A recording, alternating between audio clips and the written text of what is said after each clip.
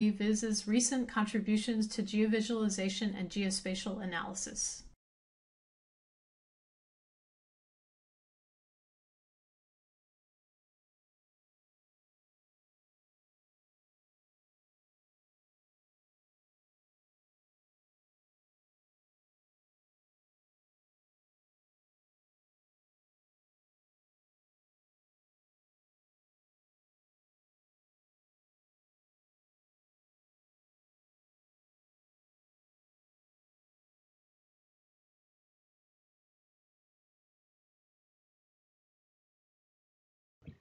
A Morse-Mean complex is a topological descriptor that captures the gradient flow of a scalar function. The best-known approaches for its computation incur large runtimes for bigger datasets. We address this gap by introducing the first completely GPU parallel pipeline, which achieves speedups of up to 7x, with our individual algorithms attaining speedups of up to 129x and 4.5x.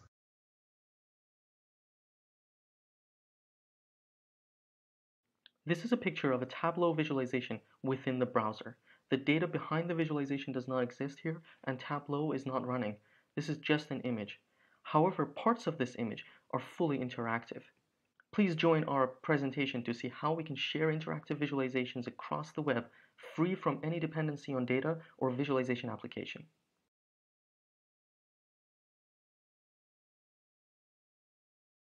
Visualizing class separations is used in applications such as classification and clustering. However, many dimension reduction techniques are limited due to the issues of separability and interpretability. We propose a visual analytics framework to support the exploration of nonlinear complex separation structures with the power of locally linear separations.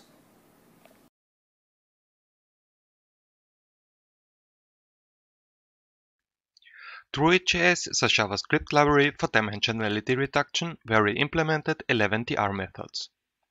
A typical use case for Druid.js is a web tool using DR. You just need to import Druid.js, create a DR object, and then call the transfer method. That's it. See the talk, the paper, or the supplemental material for more information.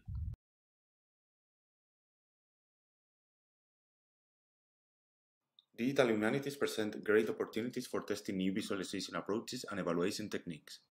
However, and given the diffuse character and novelty of the field, it may also be intimidating for novel and senior researchers willing to get started in the discipline. In this paper, we propose a data-driven analysis of visualization for the digital humanities to identify key themes, authors, and relevant publications. So if you want to know more, please read our paper.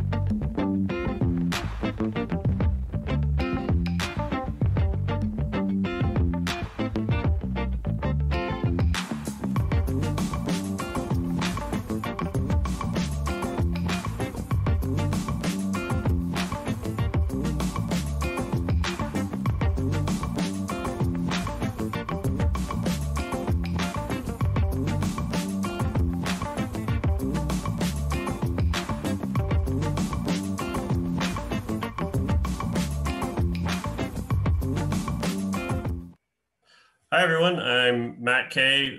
Welcome to the second session of BELIV today, Evaluation Methods and Extensions. Thank you for everyone who participated this morning, or if it was more a different time of day for you. We had some great questions for both the presenters and for our keynote, John Byrne-Murdoch. So this session on Evaluation Methods and Extensions is going to have 20-minute slots of 15-minute talks each with 5 minutes for questions.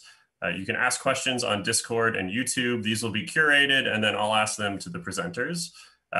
After that, please stick around. There's going to be a half hour of breakouts at the end. We're trying to recapture that kind of BELIV atmosphere in person where you have really nice in-person discussions and conversations as best we can. So what we're going to do is have a series of a couple of prompts, send you out into breakout rooms of 4 or 5 people, and let you discuss. So we're trying to really get back some of that in-person BELIV experience as best we can in the virtual setting. To participate in the breakouts, you'll have to join on Zoom by finding the session in the VIS virtual conference website and clicking on the Join by Zoom link. Unfortunately, we can't give you the link on YouTube to prevent Zoom bombing, so please just go and do that. We'll leave you in the waiting room on Zoom until that breakout part, then we'll bring you in and assign people to breakouts. In the meantime, watch on YouTube. Send questions on Discord. Michael Settlemyer will be on there badgering you for questions. Please be generous to him.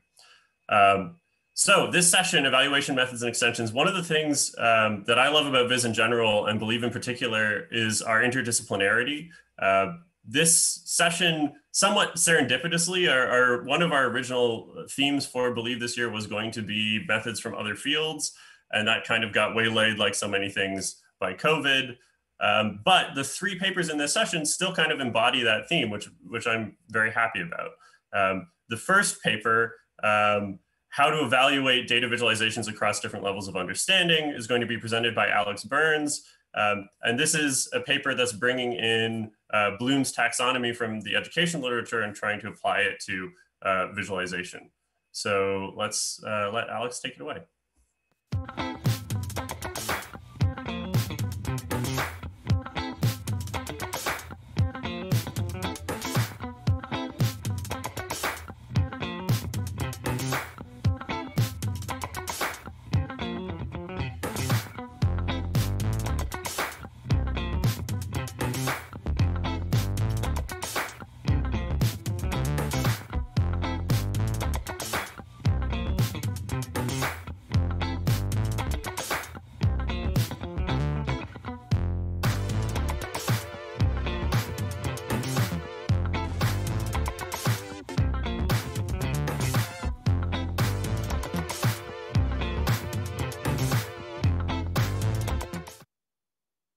Hello, my name is Alex Burns. I am a graduate student at the University of Massachusetts Amherst. Today, I'm going to be presenting how to evaluate data visualizations across different levels of understanding. On behalf of my team, Cindy Xiong, Steve Franconeri, Alberto Cairo, and Narges Mahyar. So take a look at this chart. What do you think the main message is? I'm going to give you about 30 seconds. You can type that in the Discord chat or the YouTube chat, and I'll read some of those out loud.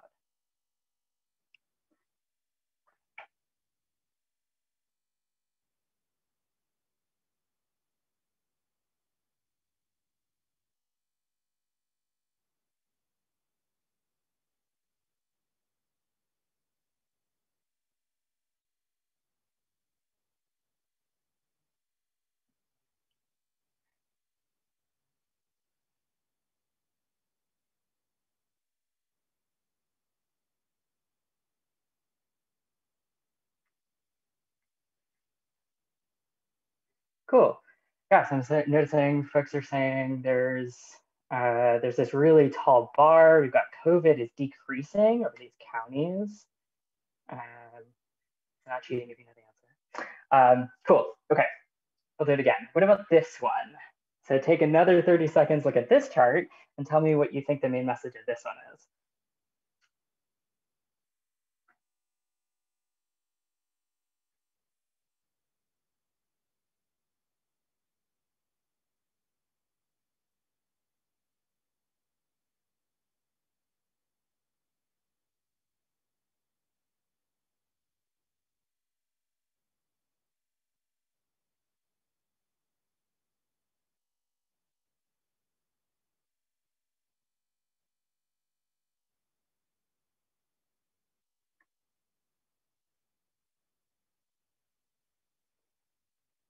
Right.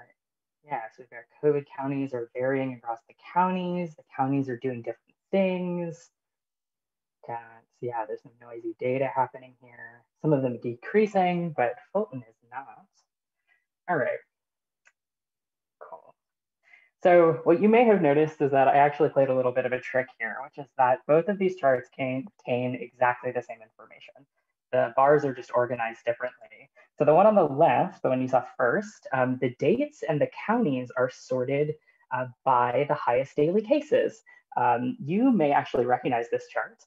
This was a chart that was created by a US state, and it was eventually taken down due to criticisms because it affords sort of this wrong conclusion that COVID cases are declining quite steadily. On the right, we've reorganized the bars, so they are in chronological order this time, and they're grouped by county. And we can see that this affords something totally different. We can see that it's going up and down. All these counties are doing different things. So we know that design influences perception, but we lack tools for comprehensively exploring and measuring how design influences user understanding. So to address this gap, we have looked to the field of education for inspiration and adapted one of the most common taxonomies of learning objectives in education called Bloom's taxonomy. With it, we form a set of 6 questions that target different aspects of understanding. So our method works like this. You start with a visualization or a set of visualizations that you are interested in. You use your knowledge of what's in those charts with the 6 levels that are in the taxonomy. You use those as a guide to generate 6 questions, 1 question per level. Once you got your questions, you can use them in user studies or experiments as you normally would. This method proposed in the paper is different from existing methods because it is comprehensive. We'll see that it covers everything from low-level, basically chart reading tasks to making and justifying conclusions. It's also quite systematic. So you start with these charts, you follow the system, and then you end up with these 6 questions, which is a short set, but it gives you sort of a view of all different kinds of ways that understanding can be affected. So what's going to happen now is I'm going to talk you through each of the 6 levels. I'm going to define each level for you. I'm going to talk about how we can adapt it for visualization, and I'm going to show you an example question using these COVID charts that we've seen so far. So our first level is called knowledge. The big idea here is that we'd like to recall basic facts or definitions. So in a classroom, this could be something like defining a term or recalling a date of some important event. Here, we've adapted this to be low-level tasks like retrieving a point or identifying an axis label. Just something where the reader is identifying something directly in the chart and pulling that out. For example, we could ask a question like, which county had the largest numbers of cases in one day? Our second level is called comprehension. Here we are asking the reader to demonstrate their knowledge in context. So it's no longer enough to just know the date that something occurred. You have to know a little bit more about that event. This could be something like summarizing a passage of text. You're putting it in your own words. So here we can adapt this to tasks like summarizing the main message or explaining the topic of the chart, just like we did a minute ago. So we could ask a question like, how would you describe the data here to a friend without showing them the chart? Our third level is called application. There are kind of two different approaches that you could take to this. The first is asking readers to apply the information to a new situation.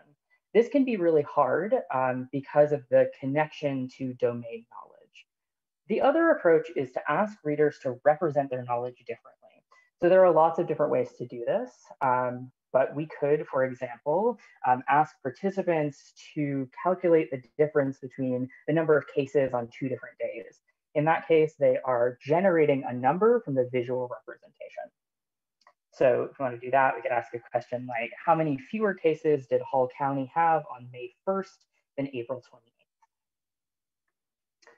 Our fourth level is called analysis. In this one, we are asking our reader to separate the problem into parts and understand the relationship between those parts. Here, we're translating relationship to mean something like spatial or data relationships. So we could, at this level, have things like describing the trend of a chart or describing the relationship between 2 variables. So this is one stage where we might really expect to see a difference between these 2 COVID charts, for example. If we asked a question like, how have the number of cases in Fulton County, how have they changed over time? We might really expect to see a difference here. And I think someone in the chat actually pointed out that Fulton was doing something odd. We'll come back to that. So our fifth level is called synthesis, which refers to tasks that ask the reader to use something that they know to create something new. So this is the first level where we are asking people to do something kind of creative. The tasks that you could do at this level differ depending on the input modalities that you have. If you have some way to get an image or a chart from participants, you could ask them to translate the data from one form to another, such as giving them a table and asking for a chart, giving them a chart, ask for a table, something like that. If you only have text, you could do something like asking the user to predict a future value. Here, they're taking their knowledge of the trends in the chart, the values that are in the chart, and they're predicting into the future. So we could ask a question like, how many cases would you expect there to be in DeKalb County on May 10th? The chart in here, the text I know is really small, goes up to May 9th. So we're just asking them to predict one day into the future. Our sixth and final level is called evaluation. Here, the big idea is we want to ask readers to judge the value of information and back that with evidence from the chart. So we could ask our readers to come to a conclusion based on the data and justify it. In this, they're judging which data are best support the conclusion. We could ask something like, if you were a lawmaker, what would you use these data to argue for and what evidence would you provide? In our paper, we present 3 case studies with 3 pairs of real-world visualizations. So in each pair, there's an original chart. That's the 3 on the top. There's also a redesign that has the same information, which is that bottom row. The redesigns were either made by someone on our team or the original designer. The topics of these charts range from COVID-19 cases in the dark blue on the left. There's one about the US trade deficit with China and manufacturing employment. That is the light blues in the middle. And then there's the number of immigrants over time in Canada. And that's our charts on the right. We picked these charts, we looked for original charts that were marked by the internet as being confusing, and also charts that had the topics differed in relevance or sort of knowledge among our participants. So we have seen that different visualizations might afford different conclusions. So the goal of our study was or our case studies, was to see if our method could capture these differences. Okay. So we found that not every pair of charts display differences at every level. For example, when we asked about the trend of cases over time in Fulton counties, those are our yellow bars, when participants saw the chart on the left, they were more likely to describe the trend as going down, where participants saw the one on the right, they were more likely to describe it as up and down.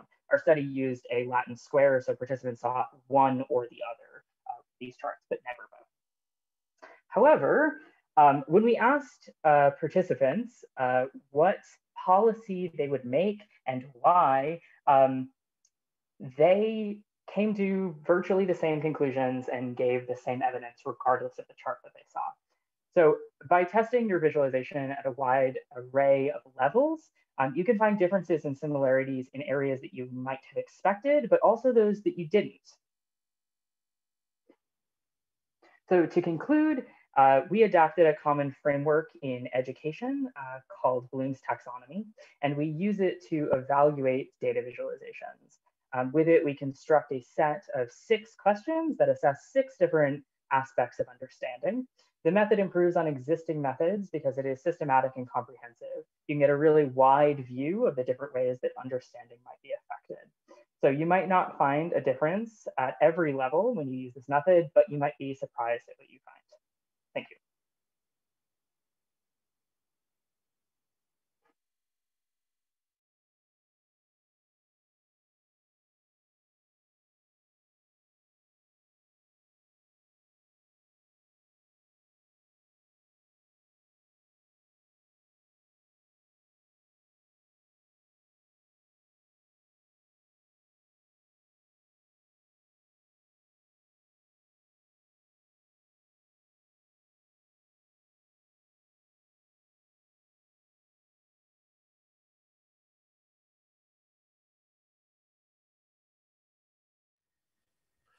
Great, thanks for that wonderful talk, Alex.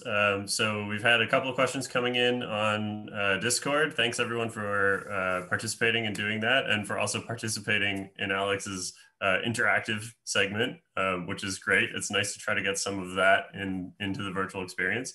So the first question that I'm seeing is from Natalia Andrienko. It says, the idea sounds quite reasonable, but is it really necessary to do it for pairs of visualizations, one of which being obviously bad? Is it still valid to apply the framework to a single visualization? Yeah, sure. That's a great question. Yeah, you could definitely just apply this to a single one. Here we wanted to see, in our case studies, we wanted to see what differences we could find between these 2 charts.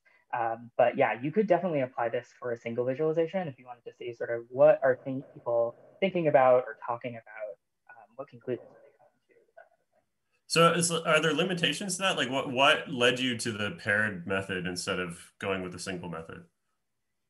Yeah, so for the paper, we wanted to see sort of, we wanted to demonstrate that that you could also use it to compare different styles as well. So while you could use it for one, there's nothing to compare it to. You can say, like, people think that there's going to be 2 cases tomorrow, but you can't say that's different from if I encoded this a different way, which is what we were hoping to show. Yeah, that makes sense. Okay, so next question. These are fairly straightforward, familiar charts, bars and lines. What about more complex charts, like maybe choropleths, or even highly complex charts like tree maps? Any work or thoughts about that kind of thing? Yeah, so it's possible that, so these charts were really pretty simple. It's possible that participants would like, I imagine that there's a little bit, there might be a little bit more noise in there if you're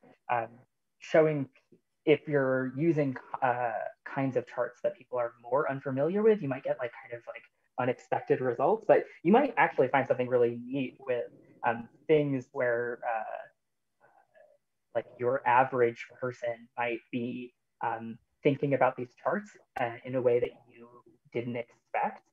So it might actually be really interesting there. Yeah, I think it would still work, and I think it would be really interesting to see.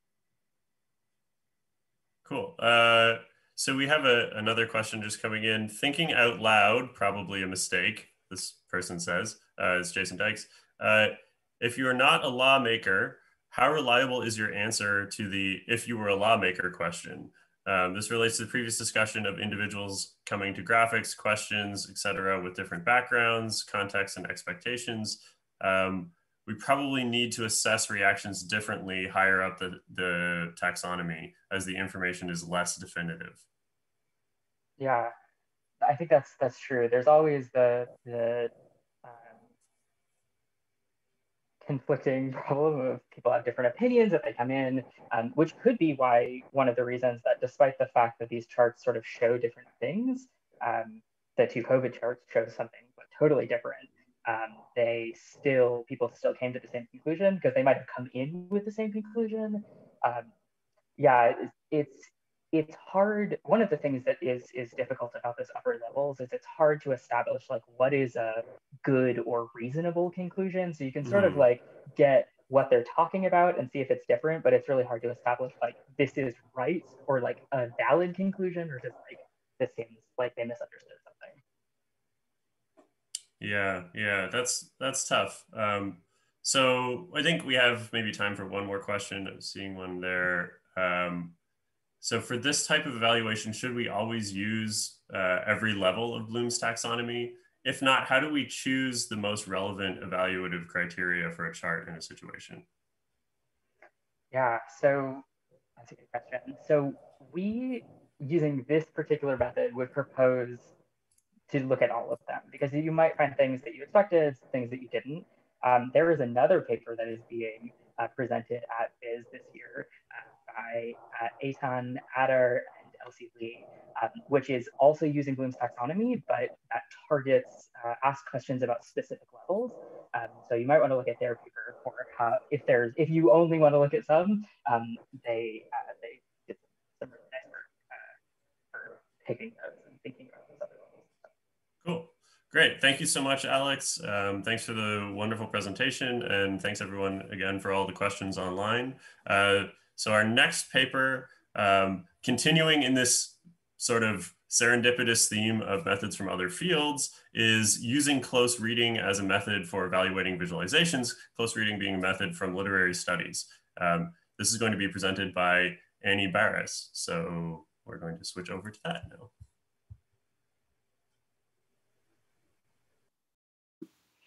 Hi, I'm Annie Barras, a doctoral student at the University of Texas at Austin in the Department of English Literature.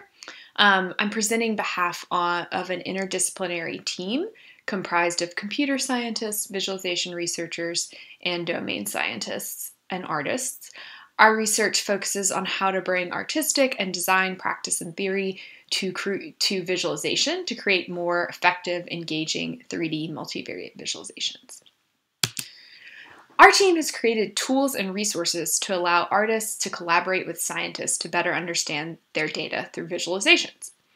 Last year, our team presented artifact-based rendering, which is a tool that allows artists to incorporate physical artifacts, things like sculptures, drawings, and natural objects into visualizations. We believe that in addition to making visualizations more effective, these by traditional measures like speed and accuracy, these multivariate 3D visualizations are more expressive and engaging.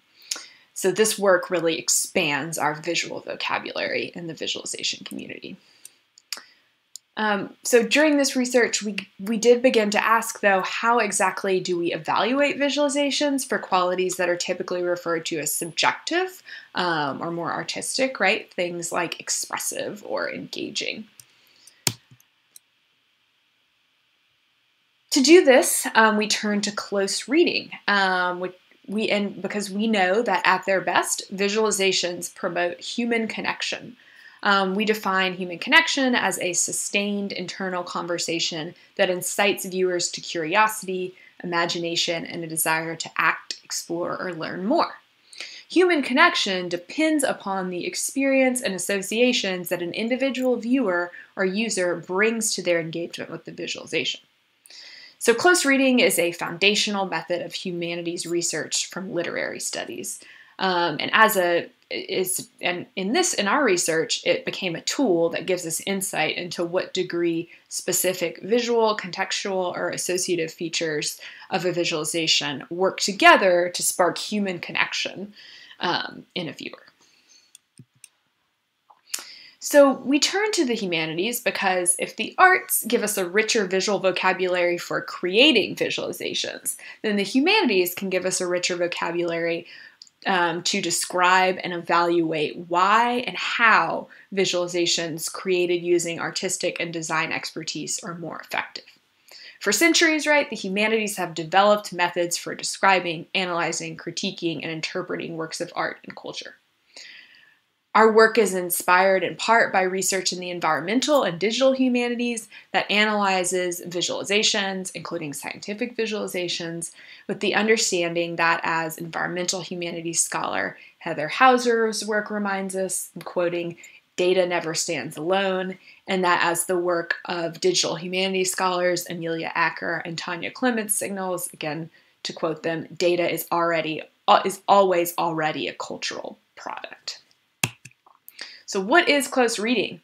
Our previous research has defined close reading as close, careful attention to a text's content, what a text is saying, right? And its form, how its content is being said or expressed. Close reading relies on making observations about a text and analyzing how those observations of a text features things like word choice, rhyme scheme, and structure contribute to its meaning. While close reading was developed as a method to analyzing literary texts, like this poem by Elizabeth Bishop that I've annotated so you can see what the beginnings of a close reading look like and what we're looking for. Today, humanities researchers conduct close readings on a variety of cultural artifacts, from poems to films to even things like advertisements. So in order to translate close reading as a method to visualization evaluation, we created a workflow that broke down the steps of close reading for study participants. We adapted this from the Close Reading Interpretive Toolkit, which was developed by researchers in English literature at the University of Texas at Austin. So it consists of 6 steps that walk participants through the process of close reading. For our studies, we modified this workflow slightly to present them to present it in a format that felt less like an assignment or a test and more like a guide or series of prompts. So we asked participants to first summarize the visualization, second to create a list of observations about the visualization's features, third to determine which observations are most significant and why to their interpretation. In the 4th step, we asked participants what contextual information they needed to understand it better. After that, we gave them a brief paragraph of contextual information, and after they read that, we asked what additional information do you still need that you don't have about the visualization. Then we asked them to kind of using all of the work they've done so far to explain their interpretation of the visualization. Then we asked them finally to reflect upon the interpretation of the visualization and an interpretation of the process itself. So this workflow can be presented to participants as a worksheet, like the one you see here, that they can fill out, or as a series of prompts for more kind of interview style evaluations. In a previous study we conducted, we gave participants hard copies of the worksheets and guided them through the process of close reading the visualization in a group setting. However, in this follow-on study, we conducted individual interviews with scientists, visualization experts, and science communicators over Zoom. And so in this case, to conduct the interviews, we presented the participants with a digital file of an image of the visualization via email, this image, which is a visualization of biogeochemistry data in the Gulf of Mexico. The primary goal of this scientific visualization is to help scientists better understand their complex multivariate data. And it was this image was created using artifact-based rendering. So on average, these interviews lasted for 31 minutes from beginning to end. I facilitated these interviews, and to do so, I basically walked participants through the 6 steps of close reading. I sent them each of the steps, each of the prompts for each of the steps in the Zoom chat feature, and then read them to participants aloud. I told participants that they could answer the questions verbally or in writing. 11 of the 13 users chose to just speak extemporaneously and answered the prompts aloud. So in order to analyze the data that we had, we first transcribed all the interviews. I transcribed the interviews, which helped me to familiarize myself with the data. And then we conducted qualitative data analysis. We didn't come to our data with any preconceptions. We just basically read over their answers several times and started grouping them into categories, into a few broad categories, which I've put up here, and then some more specific subcategories. And we wanted to see if we could draw any conclusions about the relationship between the participant profile category, like whether they were a scientist, a science communicator, or a visualization expert, and the groupings of their answers and the frequency that their answers showed up in these groups. But our findings at this point were not statistically significant.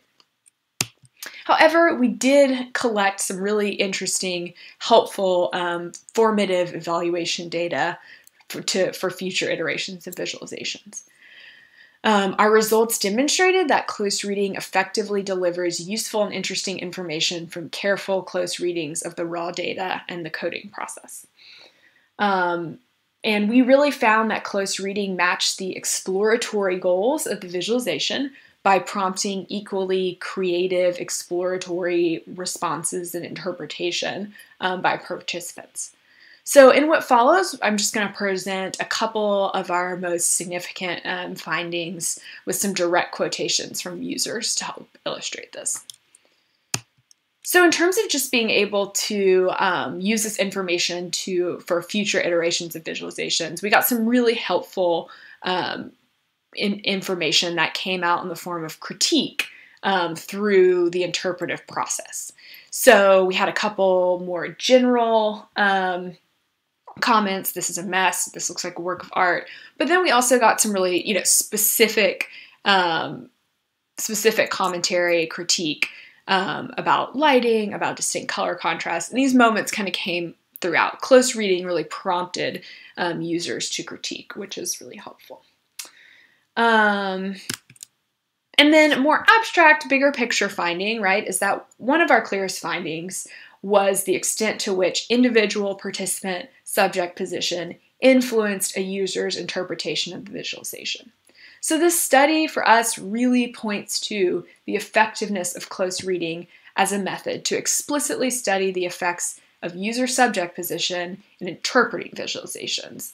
9 of the 13 participants made explicit reference to their subject position when making interpretive claims. So subject position means basically where you are coming from when a user analyzes a visualization. These things could be everything from background to training to also kind of more sociocultural factors like your race, gender. So as you can see here, users in several cases, right, 9 of the 13 participants made explicit references to their subject position, whether it was specific things like having a background as a graphic designer Or more general things, like I don't know that much about biology, so I don't know what the glyphs look like. And then one user did provide kind of a more, kind of story-based narrative based on his subject position in reference to science and science communication. So we do not see the fact that close reading elicits information that arises from an individual's specific background as a weakness of this method. Instead, we consider it a strength that really allows us to study how user background influences a user's interpretation of visualizations. This factor, right, background, is usually purposefully excluded from other evaluation methods, but we don't actually think that's realistic because we can never, right, truly separate our background and experience with a visualization from the ways that we interpret it in the real world. We did, however, protect against confounding effects of different experiences with close reading as a method itself in the evaluation by excluding individuals from participating who have a lot of training in close reading, so are like literary scholars, for instance. So in terms of future work, a couple directions. One is kind of a comparative study between what information close reading elicits versus what information and how that's different from what information that more open-ended interviews elicit. Another direction is to actually evaluate 3D visualizations in video. We are just presenting users with images in this case, and also 3D visualizations in 3D environments.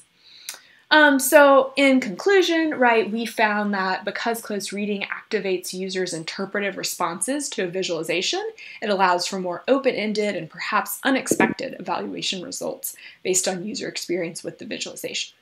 Essentially, close reading is a method that allows us to get at the relational nature of visualizations. What we mean by that is that close reading helps us to understand and evaluate visualizations as not only sources of one-way information transfer, but instead a visual site that individuals come to with their own associations and preferences that really inform how they interpret and interact with the visualization. And finally, of course, we wish to thank our home institutions, the University of Texas at Austin and University of Minnesota, in addition to the National Science Foundation, Texas Advanced Computing Center, as well as the Mark Peterson, Phil Wolfram, and other scientists at Los Alamos National Labs who researched or who contributed to the E3SM model. That's where the data for the visualizations that we used in this study and presented here came from. So thank you.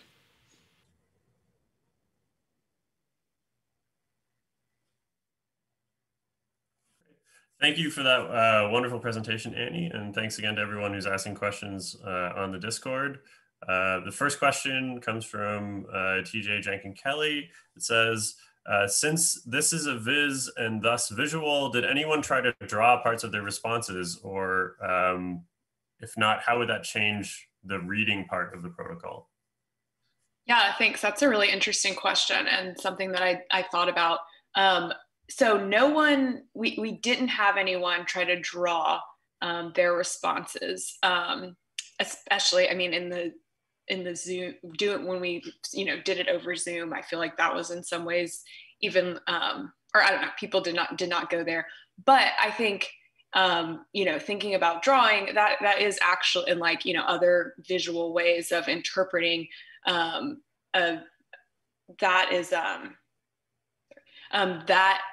I think is something that literary scholars, I know in my own kind of interpretive process, do spend some time kind of sketching out, what I might think my interpretation of something might be, whether it's in a chart or other kind of form. I'll also say too that annotation, right, which is something that other people in the visualization evaluation community have thought more about, is kind of a visual way of interpreting a text. I had that slide there, but people use different colors. Most people have their own kind of literary scholars, and other people obviously have their own kind of systems and taxonomies for I put a star when I come across the thesis. Mm-hmm. I highlight certain things in green. So yeah, I think there are definitely visual forms of interpretation. And I could see how, especially in the annotation process, that could be really helpful, and kind of maybe guiding people to that more as part of this close reading process is a helpful thought. So thank you. Mm-hmm. So another question from Petra Eisenberg. If people are asked to do close reading, does that prohibit them from certain types of experiences due to the nature of the task, e.g. experiences of fun or pleasure? I think close reading is really fun. That is, to me, the most pleasurable scholarly activity that I do. I know that it might feel different for different people. But yeah, I don't think that close reading and fun are mutually exclusive. But I do think that the way that we have maybe presented, this particular form of close reading as an evaluation method could be made more kind of, or just encourage people more to creativity rather than like strictly, rather than these steps, which originally we adapted them from, as I said, like a pedagogical tool. And originally it felt even more kind of like in our pilot study, participants felt like they were like taking a test and they were like worried about getting something wrong, which I think some people still did feel a bit like that. So yeah, I think just continuing to kind of hone the prompts in a way that encourages kind of more fun and creativity throughout the process is another helpful way forward, I think, for us. So thanks for that question. Yeah. There's a pile of questions coming through, which is great. Annie, if you can, go on and reply afterwards on Discord, or folks can reach out to her, that would be awesome. I think we have time for maybe one more if I'm squeezing a little bit. I think, so there's a question from Jumana Al-Mahmoud, which says, could this method work with the Think Aloud protocol, or is close reading not observable while users are reading? No, I think it could definitely work with the Think Aloud protocol. I could see, while we had participants work through this in a worksheet kind of way, I could, when I teach close reading, this is only one method that I use among many to teach it, one of which is just what it seems more like, group discussion brainstorming, right? Where we, kind of go through these steps, maybe not in this like totally, as structured a manner, but it definitely feels more like people kind of collectively like throwing out ideas and brainstorming, thinking aloud. And I think we could observe that, right, by recording that or taking notes on that process, and how people build on each other, on each other's responses, I think would be really interesting too. So thank you. Yeah, thanks. And thanks again, everyone, for the questions, and Annie for the excellent talk. Our next talk is going to be, again, continuing this serendipitous theme of methods from other fields. We have micro entries, encouraging deeper evaluation of mental models over time for interactive data systems. And that's going to be presented by Jeremy Block. And this is a method inspired by methods in microgenetic research. So another interesting field to draw upon as we sort of expand our set of visualization evaluation methods. Take it away, Jeremy.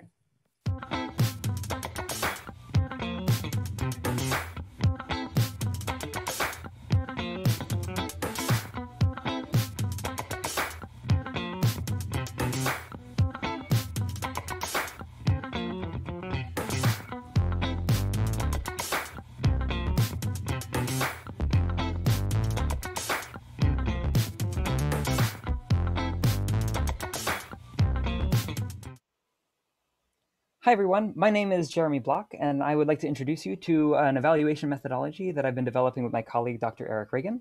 And in the next few minutes, I'd like to introduce you to this technique that we refer to as microentries.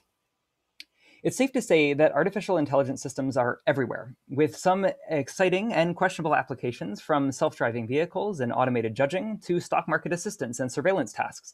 The AI powering these tools use lots of data to make decisions, but their methods are not always obvious to human users.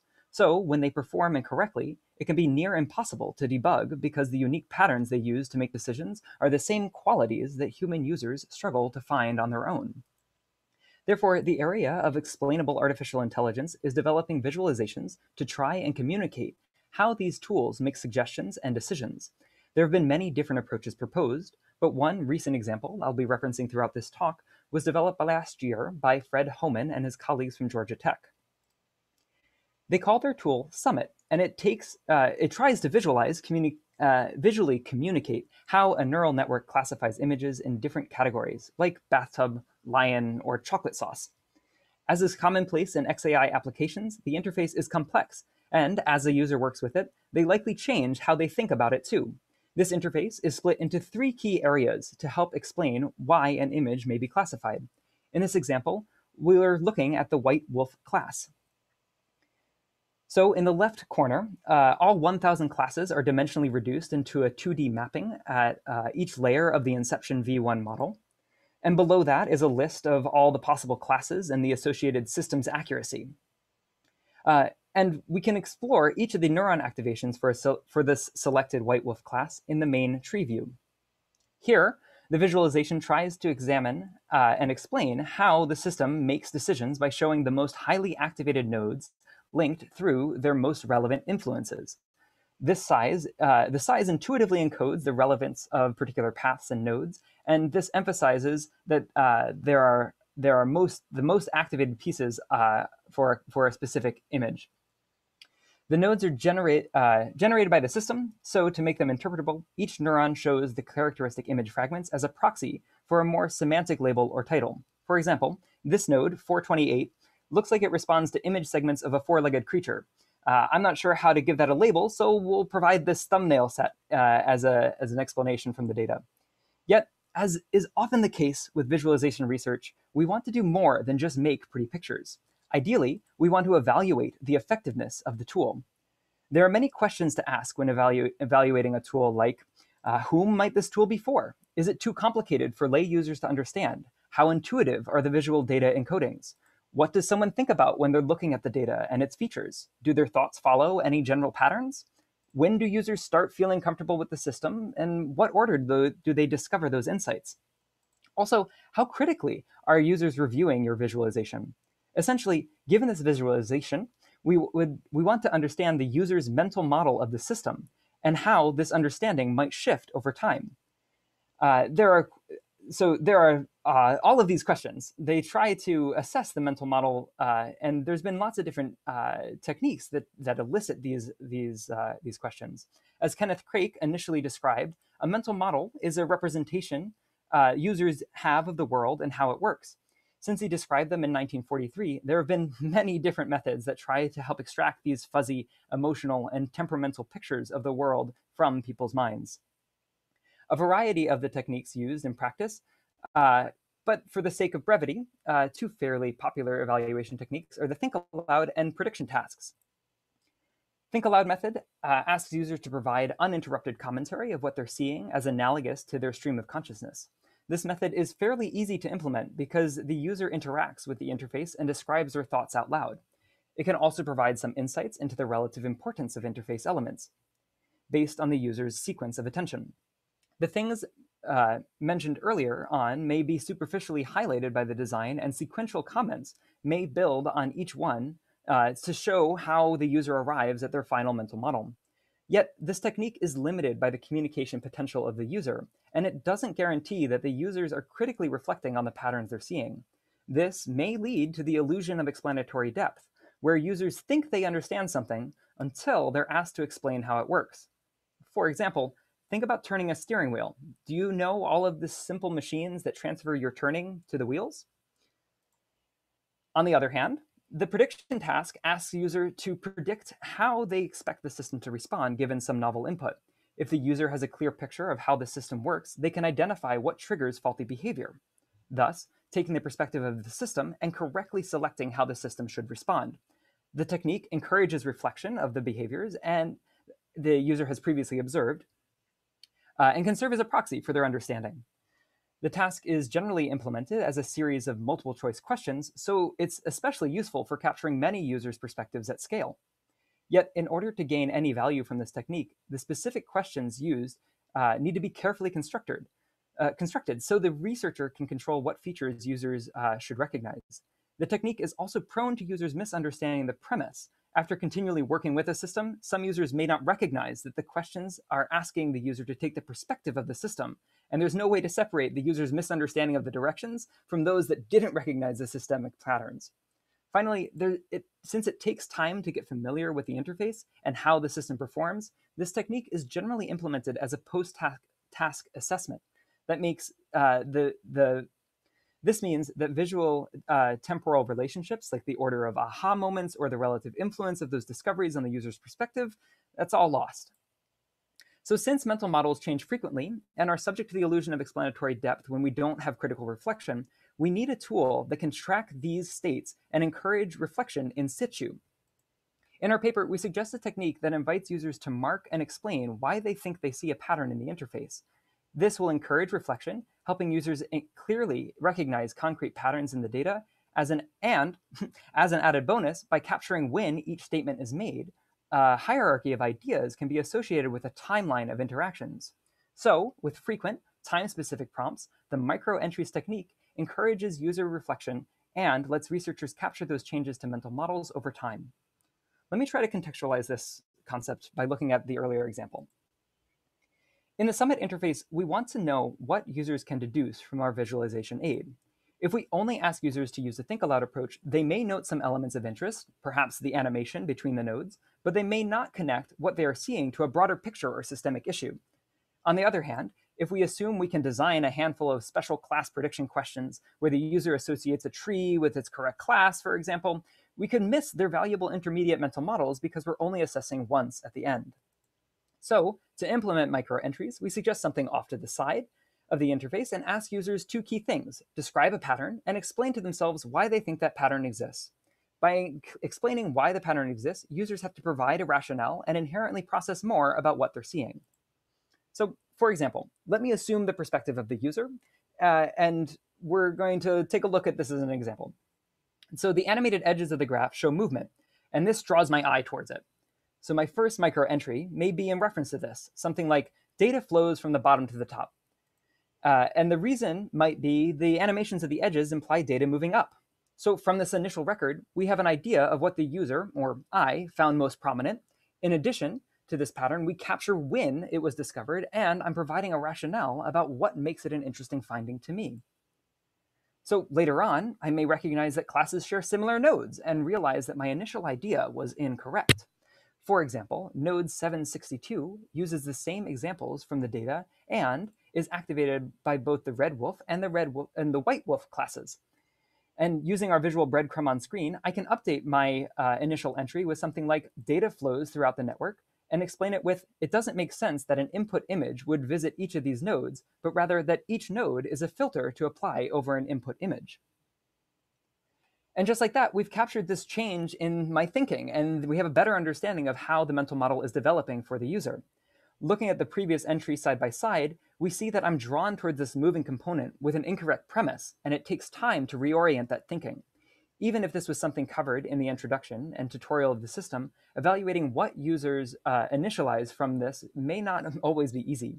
Given enough time and enough participants, we can start looking for patterns in users' approaches to the different specific interfaces. Do users consistently see the same patterns or go down the wrong path? Do they consistently perform the same combination of actions? In our paper, we suggest a handful of approaches, some of which leverage visualization techniques that help to generalize and generate these kinds of insights from the data. So in summary, the micro-entries technique is intentionally asking users to explain to themselves how the patterns they notice exist to encourage them to encourage more critical thought about the system functionality, thus making their mental models more interpretable. By designing our collection instrument to allow users to frequently reflect in an unobtrusive way, We expect users to clarify their mental models and make it easier to communicate them as well. The added benefit of having users control how ideas are interrelated and updated provides an added dimension for researchers to draw insights. Users can signify an update to an old pattern by readdressing an old entry, and we track any of those changes to find patterns across users and time. Of course, there's also some concerns that warrant further explanation. Firstly, there's a concern that users may not mark anything as a pattern because they're not sure how small a detail constitutes a pattern. Perhaps this behavior could be balanced by intentionally prompting users for their thoughts as a set of intervals, or at specific interactions, like after they finish a certain task. This would ensure that we have a consistent flow of user feedback. But asking users to make entries is not only disruptive, it also increases the demand for feedback. When the demand for feedback is high, participants are likely to notice patterns that may not exist just to feel like they're appeasing the researchers. So finding the right balance to this prompting pattern may be challenging and different in all cases. There's also a concern that the identified patterns are not recognizable, are only recognizable because of thorough contemplation or the ability to offload working memory. Critically thinking about one's interactions will clearly lead to different thoughts than just working off of one's first impressions. With the microentry approach, distilling this difference may be impossible. So because we provide a space for users to basically drop their thoughts, we support the ability to consider the thought more tangibly. But this discounts the ecological validity for when the interface is released without the microentries technique attached. So we'll lose this ability to know what users find naturally without the intervention. So all in all, what we present in this paper is an initial concept that acts not as a replacement for the other mental model measurement techniques, but rather as an amendment to the available arsenal. The microentries approach is designed to evaluate how users understand complex visualization tools by capturing the shifts in their mental model and helping them recontextualize recognized patterns. Because explainable artificial intelligence usually incorporates complex visualizations in order to communicate how it works, this technique tracks what users describe and interact with in order to bring clarity to their own mental model and communicate to the researcher how that clarity develops over time. We're using visualizations to try and give people a more clear mental model, but many common ways we measure those mental models are not adapted to both capture how mental models shift while also encouraging the user to reflect on noticed patterns. If you have more questions or you're interested in more details, we invite you to take a look at our paper. Thank you so much.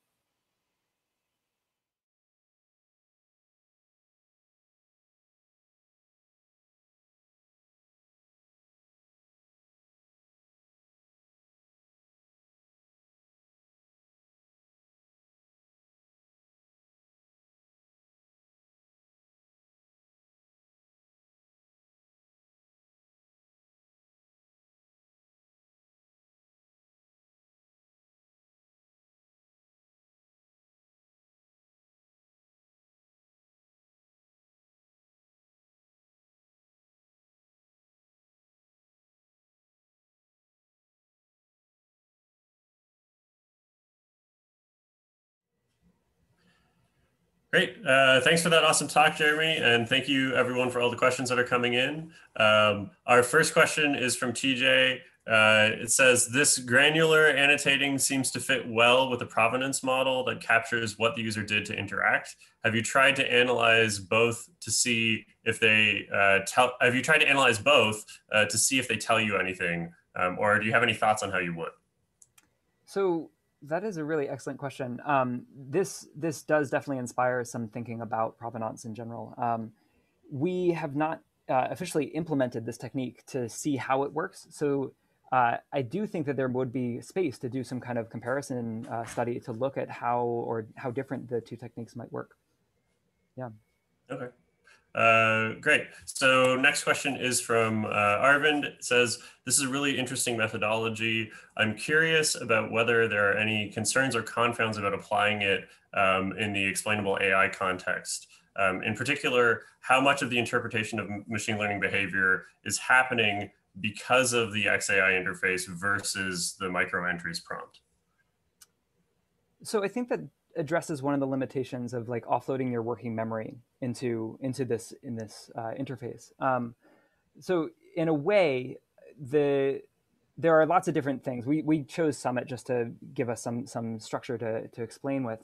But the way that you think about something and what's communicated by the interface, that's more or less what this is really aimed to try to address. We're trying to encourage users to think more about what they're seeing, what patterns are they finding. And XAI is an excellent example of, it's a complex interface. There's lots of different ways for it to be displayed, and there's lots of different ways it can be interpreted. And as researchers, we want to know what are people thinking about? How are they getting to different conclusions? And I think that microentries is the way that we can, or at least a particular mental model measurement technique that we could potentially try. Mm-hmm. Cool. So Sean McKenna asks, what if your inputted microentry is wrong or missing some information? Like, do you create a new microentry, or is there a way to edit it? Does that change the timestamp? And what if you wanted to link different microentries together over time? Another great point. So the interface we propose is a proposition. So there are definitely ways that we could reconsider how those interactions might happen. I think that there's a lot of value in having something that would collapse different nodes as you build in different entries. Mm-hmm. But for the most part, it would be, you would add a new entry, you'd update whatever you're thinking. Hopefully, people are paying attention enough to what they're seeing that they will they'll add in the appropriate context, or they'll overwrite what they've already done to address whatever they've been thinking about. But yeah, so that's definitely something that is open to interpretation and not necessarily set in stone. We just wanted to give some structure for people to latch onto as we were trying to describe the technique. Mm-hmm. Great. So again, we have a bunch of questions. I'll encourage you to go back to the Discord and for folks to reach out to Jeremy as well. I'm just going to end up with one last question. We'll do one here from Petra Eisenberg. In your experience, to what extent do people report on visualization design features versus data patterns, like discoveries that they make in the data? Can you make them report on just one or the other, or do they tend to make that decision for themselves? Yeah, it's a really great point. So the way that we structured this was saying that, if we ask people to look for patterns in particular, hopefully that will help guide them towards actual patterns in the data and not just visual interaction pieces. So it's a tough question. I don't know that there's an easy way to do it. Like I said, this is a design that we're proposing, and we'd like to have comments and feedback and discussion about it. So maybe it's possible that there are ways to encourage people to do that. I have not necessarily tried this with enough validity to say one way or the other, but I could see that hopefully by giving them context about asking only about patterns, we might be able to get some pattern specific questions. Yeah, I feel it's often hard to guide people if you give them an open text box. There's only so much they take from your prompt, exactly. Right? Mm-hmm. Great. Okay, so let's thank Jeremy again, and thank you again to everyone who's online asking questions. We're going to move on to the breakout session in a moment, and I'll have instructions for that in a second.